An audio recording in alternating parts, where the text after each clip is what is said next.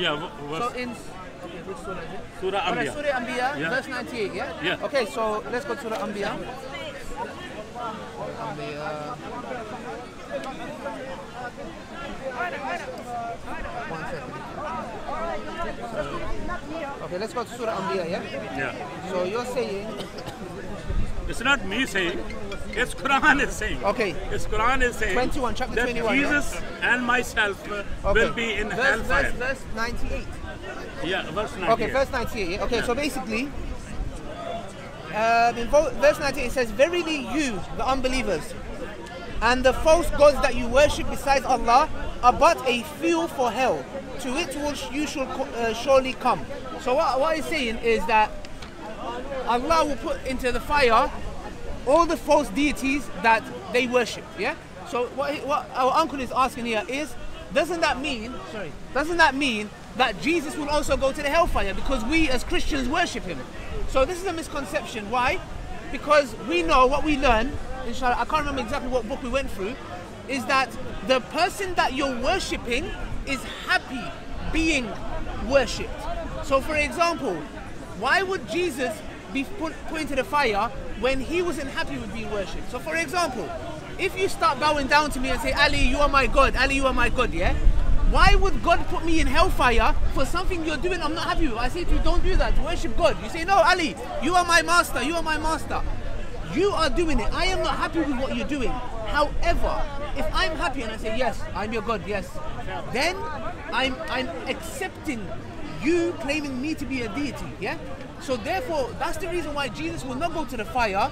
Why? I'm not saying you, but people who worship other than God, yeah? Because you may enter paradise. I might go hell. I'm not having this approach where I believe I'm better than you. All I'm saying is, maybe you might be better than me. You might come to God better than me, yeah? So what I'm saying is that that's the reason why. What is the criteria for that? The criteria for to go into paradise. To paradise. Yeah, it's very simple. Criteria. Very simple. God doesn't ask much from you. All Allah asks from you is worship me alone. Look, it's very simple. So that's why when some people come to me and say, what happens if you sin and you worship him? Huh? What happens if you worship him alone and you still sin? Okay, the base criteria for anyone to eventually enter in paradise is that you do not associate any partners to God. Because we believe the greatest crime is to worship anything besides God. Now you might say, hold on a second, Ali. I believe killing an innocent baby is worse than that. We say, because you do not fathom the crime, what you're doing of worshipping partners to God, to you it seems, what's the big deal? It's a massive deal. That's why in your book and my book and in the Old Testament that you will find it says, I God am a jealous God. Do not worship any gods besides me. Yes, in one of the commandments. So as long as you die worshipping God alone, and if Islam has come to you and you know Islam is the truth and you reject it, you're in trouble. However, Islam is the only religion with this criteria. If you're an atheist, a Christian, a Jew, a Hindu, you atheist, whatever you may be, if you die and Islam hasn't reached you, you will not go to the hellfire straight away. God will test you on the Day of Judgment. Now, in Christianity that doesn't exist. In Christianity you reject Jesus, you're finished. In Islam, I'm telling you, a Hindu, a Christian, a Jew, you name it, has a potential of going heaven. Why? Because Allah says we do not punish anybody until we've sent a messenger. So, God doesn't want fire for you. And Allah says in the Quran, what will I get out of punishing you? So Allah wants paradise for you. However, if we come to the park and we establish Islam is the truth, and you know inside your heart it's the truth, but you don't want it, uncle, then you're in trouble. How can you say that Islam is a truth, whereas Quran says there is a truth, there is a life, and there is a light in Torah, Zabur, and Injil. Yes, Torah, Zabur, and Injil. There is a guidance, there is a light, and there is a truth in that. Yes, true. So if there is a truth, there is a guidance, there is a light, already are in the Torah, Zabur, and Injil, and it lead me and guide me to worship Jesus as Word. In the beginning was Word, The Word was with God, and the Word was God. The Word became flesh and lived among us, and that is Jesus. That is Jesus. Is that John chapter 5? John chapter 1 verse 1. John know, chapter 1 verse 1 and verse 16. Do you know this verse is Verse 14, sorry. No, you know this verse you said in the beginning there was the Word, and the Word was with God, and the Word was God. Yes. You know this is not this was taken out of the Bible as not authentic. No, you know. Who says that? Okay, Who says that? I'll show you. Who says that? Maybe you don't know. I'll show you. No, I can show you right John now. 1:1. That word you just said. John chapter 1 verse 1. I can show you right now. No. I know you can show it there. Yeah. John 1:1. John chapter 1 verse 1 and verse 14. That verse doesn't belong there. No, I can show you right now. John chapter 1 verse 1. Ladies and gentlemen, Tommy, where are you? can you see this? John chapter 1. Can you see this? John chapter 1 verse 1, it says. Yes, in the beginning was the Word, and the Word was with God, and the Word was God. And keep reading. The same was in the beginning was God. Yeah. All things were made through Him. All things were made through Him. Yes. And without Him was not anything made. And nothing was made without Him. Yes. Okay. So He made Jesus also. Yeah. Jesus.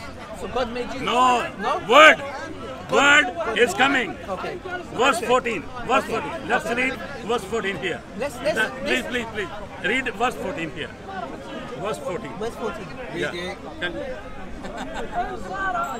Show me 14. Where is it?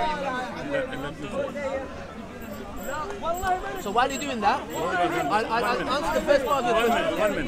1 minute. Well, he broke the law, and if he's going to go to prison, it's the same. It's like I'm asking somebody, I committed a crime and they locked me up. How do you feel? No, I never. That was another white lady actually. Verse 14. But I think we should talk. Should we have a discussion right after this? Verse 14. Let's have a talk, please. Verse 14. And the Word became flesh and dwelt among us, and we beheld His glory as of the only one begotten from the Father, full of grace and truth. That's right. Yes. That's right. So if this Word is God Himself, if this Word is you claim that. the only God, Yes. yes? Yes. If this Word is the only God, then this Word who became Jesus, according to Quran, Yes. Surah Anbiya, Yes. verse 98, Yeah. Jesus and myself, because I'm the worshipper of Jesus, so according to Quran, I'm going to be in hellfire with Jesus. No. So I already addressed that. The Quran is talking about. I've already clarified. No. You clarified something different. Okay, thank you. Yeah. So I've already clarified that you worshipping me without me being given my consent or being happy with it means you will go to the fire because I did not ask you to worship me. It's as simple as that. So anyway, let's move on to the next topic. So you are rejecting. So you are rejecting the God who is a word, very word. You are rejecting that. Yes? The God who is the very word, and the word who is becoming and taking a flesh. Okay. You are rejecting that. No problem. If you feel that. I've made it very clear. It's very simple. You worship somebody doesn't mean they're going fire. Because I don't want to be worshipped. If you're worshipping me, it's not my fault. So just the same way Jesus will not go to the fire because Jesus never asked you to worship him. You worship him. He didn't say to you, worship me. So that's the same stuff. You said now that the Injil, the Torah, is a light and truth in it. It is. I don't deny it. I don't say. The problem is this. I don't say. Your Quran is telling me. Quran says that, yes. Your Quran is telling me there is a guidance, there is a light. Yes. But the point here is, who told you the Bible you have is the Injil? Who told you the Bible that you have is the Injil? Who said that to you? Your Muhammad. Show me Your where. Muhammad swayed on my Bible. No. On the Your Injil. Muhammad swayed on my Bible On the and Injil. said that I believe the one who sent these books. Okay. Yeah. The Bible that you have, Is it the same Bible that Jesus came with? The Bible that you have today, is it the same Bible that Jesus came with? Jesus have never come with any book. Jesus himself is the very word. Then what do you have Jesus himself is a God incarnated and that's in a why flesh. you're in trouble. So this is... No, we answered it already. Like all I'm saying... Jesus didn't come without the Bible. So that's me. Then why do you have the Bible? The Bible is not the right Bible. People can change it. Who can change? Who can change? Stupid This is God's word. This is God's word. This is God's word. So are you happy? Nobody. Are you happy? Thank you very much. I'm not happy, but One day you'll be happy. when Thanks for visiting Salam Corner. When? You have been Salamified. when will I be When happy? you worship God alone, you'll be happy. Oh, I worship God alone. No, you don't. I worship God alone. No, you don't. The God who came in the burning bush, I worship that God. The God who came on the mountain to give 10 commandments, I worship that God. I worship that God who came to Abraham and Sarah to give a good news. I worship that God. Same. Huh? No. No. Your God, Yes. which is Allah, who cannot come on the mountain to give 10 commandments. Why would you need to come? He cannot come to mountain to give 10 commandments to Moses.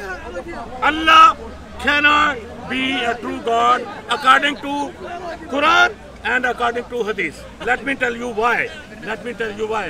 Because Muhammad's father was Abdullah. Am I right? Yeah? And Abdullah means the slave of Allah. But Abdullah was born in pagan family. He lived as a pagan. He worshipped pagan Allah. And he died as a pagan. Therefore, whose worshipper he was, whose servant he was, whose man he was the man of a pagan Allah. Yes? Okay, all right, let me get this right. So you're claiming, if I'm not mistaken, yes, the Prophet's parents died as disbelievers, if I'm not mistaken. That's right. Now, are you telling me that if your parents are pagans, that by default, anything that comes out, the children are all finished, they're all evil? Is that what you're saying to me? What I'm saying is this, because he was the servant of Allah. Yeah, Abdullah. If I'm not mistaken, he did His name means the servant of Allah. Yes. Yes, but he was the worshipper of pagan Allah. He died as a pagan. He lived as a pagan. So which Allah's servant he was? Which Allah's servant he was? No, his point is this. He's saying that Abdullah means the slave of Allah. Yeah. So, he's saying that Abdullah means the slave of Allah. So let's say your name is Abdullah, argument's sake, and you worship Jesus. Just because your name means the slave of God, doesn't mean you would live up to that. We have a lot of people who go by the name of Muhammad, but they don't live up to the Prophet, peace be upon him. Just because your name means something, you can't blame the person and say, your name is, he loves God very much. But you don't love God very much. Why are you attacking somebody because of his name? What I'm saying is this. It's a bit of a low argument. What I'm saying is this, that because Abdullah's God was Allah. Yeah? Abdullah's God was Allah. Yes, Abdullah's God was Allah. Prophet's father, he died as this man.